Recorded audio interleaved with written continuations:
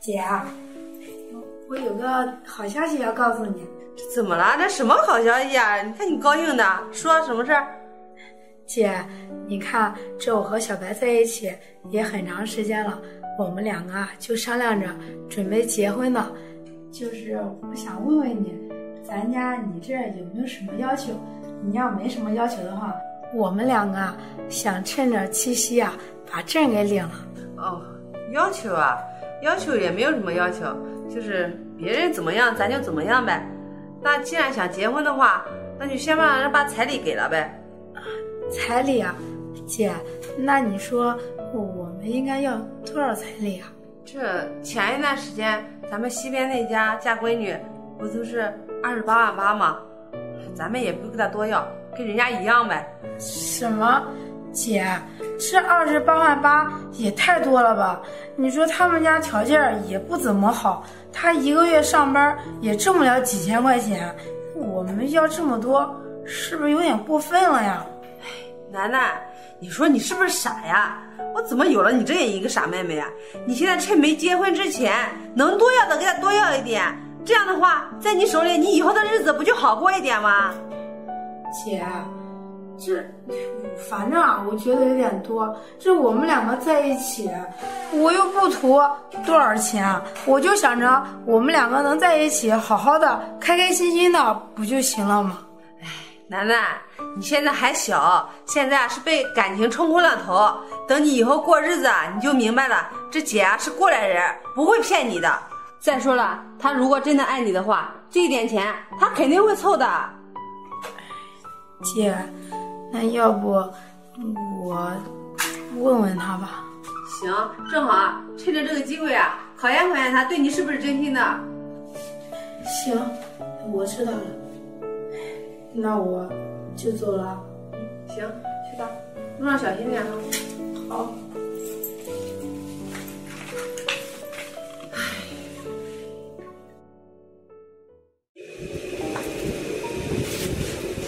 哎，楠楠，小白啊，你来了？这等久了吧？没事，找我什么事啊？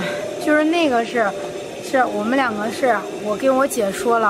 啊，你跟你姐说了呀？那你姐怎么说的呀？是不是同意了呀？我姐啊，同意是同意了，不过她先让把那个彩礼钱给拿了。彩礼钱啊？这个彩礼钱是应该先给的啊。那你们要多少啊？是我姐说了，让你拿28.8万。什么？28.8万？不是，楠楠，这我家条件你也知道啊，我上哪弄这28.8万呀？楠楠，要不你跟你姐说说，能不能少一点啊？这个我这几年的积蓄存的也有点钱，不过呢只有8万多块钱。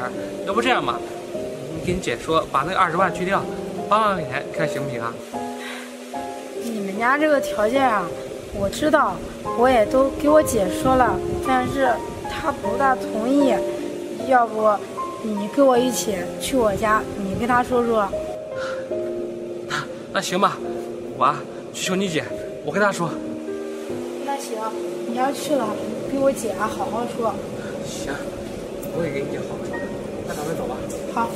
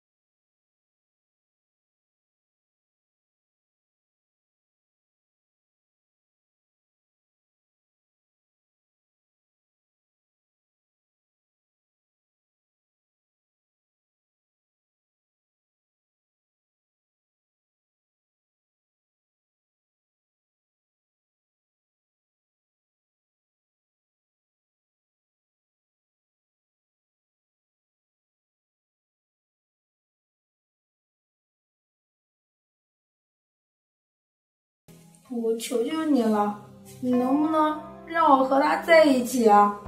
我是真的喜欢他，如果这辈子不能和他在一起，那我活着还有什么意思呀？姐，你不是一直都希望我以后可以找一个对我好的人过得幸福吗？可是我现在找到了，你又不同意了。楠楠，这我昨天跟你说的，你都已经忘记了吗？我全是为了你好呀。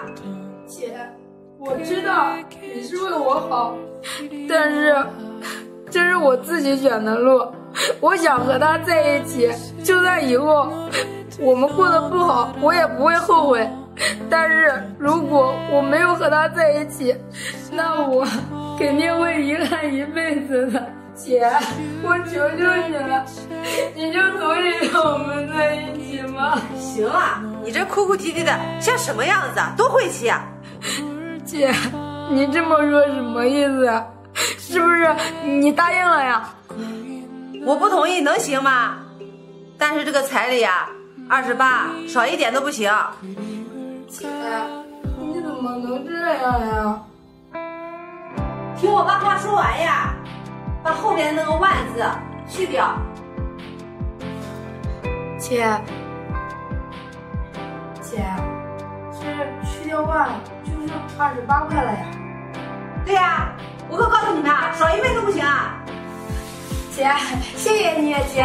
行姐，28块钱，一分不少给你送过来。小白，这样我们2个终于可以在一起了。